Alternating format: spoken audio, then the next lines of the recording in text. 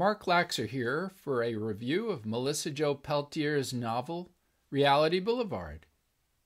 Why is it that we, as a wealthy, educated nation, seem unable to differentiate between fact and fiction, reality from conspiracy? To the delight of those who would wish us harm, we seem stuck inside a disinformation bubble. Our tools of discernment fuzzy, if not lazily deconstructed or out of commission entirely. How did our culture get so out of hand? A smart place for answers lies, ironically, in Melissa Jo Peltier's inspired work of fiction, Reality Boulevard.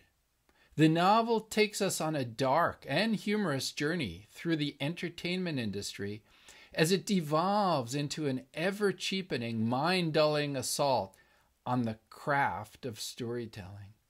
Peltier's compelling, intricately woven prose and heroically flawed, colorful characters stand in stark contrast to the increasingly shallow world she describes, and as a bonus there are both personal and macro lessons about integrity, authenticity, and a truth worth pursuing tucked seamlessly within the narrative.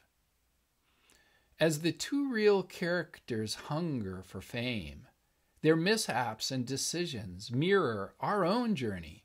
What happens to them is now happening, frighteningly, in the real world to us.